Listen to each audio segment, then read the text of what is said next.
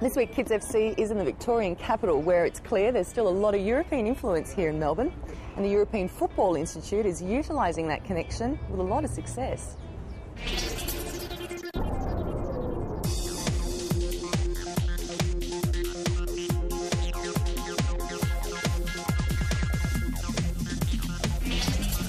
About an hour's drive north of Melbourne at this Whittlesea livestock farm is where the football dream began for Robert Stambolziev. I knew that only having 2 days training a week with your local club wasn't going to make me the player I wanted to be. So it was good that having a farm, having the sort of equipment to improve my game at home. Robert soon left his junior club Preston Lions to join North Coburg, but he always had bigger dreams. I went to the European Football Institute when I was 14, and that improved my game through ball skills, speed and all-round aspects of game. Yet despite his best efforts, he seemed to fall short on the selectors' radar. The representing Victoria teams had never picked me previously. EFI helped me in that, so they sent me overseas. They saw I had potential, whereas I maybe missed the radar of the Victorian teams.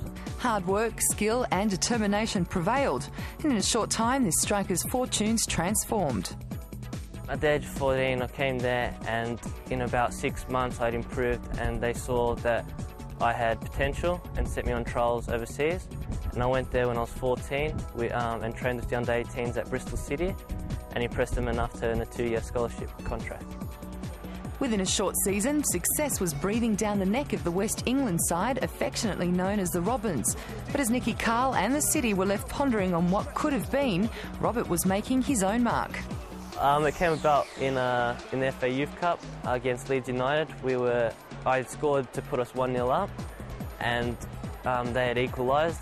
But in the 96th minute I managed to score the winning goal, and then being proclaimed the City's very own Wizard of Oz.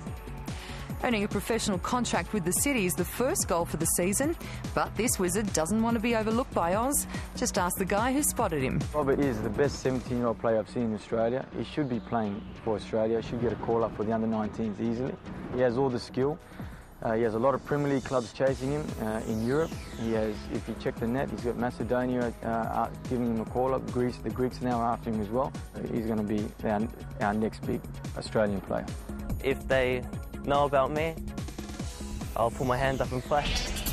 For extended features of all the kids interviewed, go to theworldgame.com.au website and follow the Kids FC link.